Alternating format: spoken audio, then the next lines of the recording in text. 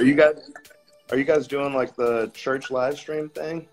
Yeah, we did it earlier. So my pastor, he went live, and I just kind of went live with him. And so basically what I did, yeah, it was fun, man. He just preached. I watched the message, told people to just come and watch it with me. It was fire. That's super fire. Yeah, we watched our pastor this morning. But that's the joy of live stream, is video on demand. Slept in, caught it a couple hours later. You know Let's go. I love it, man. You having a good day though? I am, man. We're just hanging.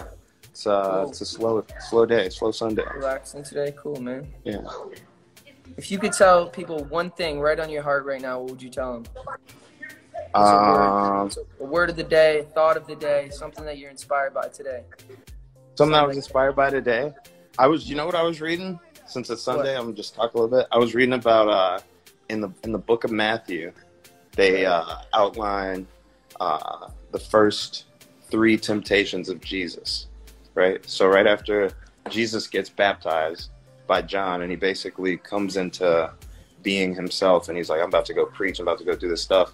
The Holy Spirit brings Jesus into the wilderness by himself, and he goes and he fasts for 40 days by himself. And when he gets to like the most frail, weakest version of himself, he gets visited by Satan.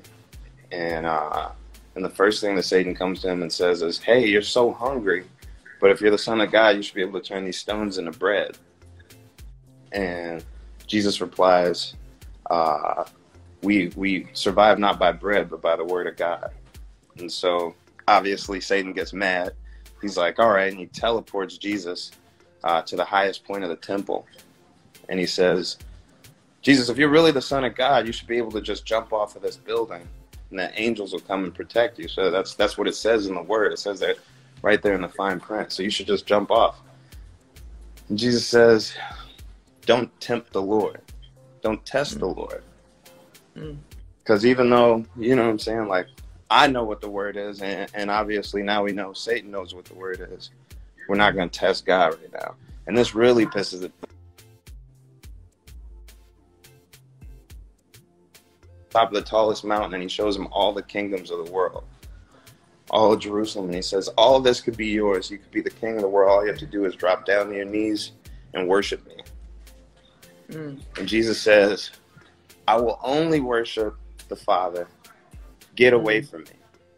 And in that moment, the devil has to leave. So 3 quick, obvious, quick little points that you learn from that.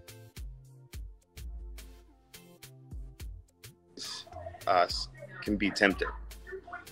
Now I'm not saying that everybody will fall for the temptation, because we have a great example in Jesus right there, but even Jesus was tempted, right? Number 2, we know that the devil knows the word of God, and he can use it to confuse us. So we should be extremely attentive to our word, so we know exactly what we're supposed to do. And number 3, the most simple, and I think the real conclusion of the story is, if you tell the devil to get off your back, he has to go. So that's my thought of the day. That's what I was reading today, and that's what I. So good. Yeah. My other thought would be that's so good, man. Stream stuck with you. Because it's a fire dance. If you got yourself a lady or a fella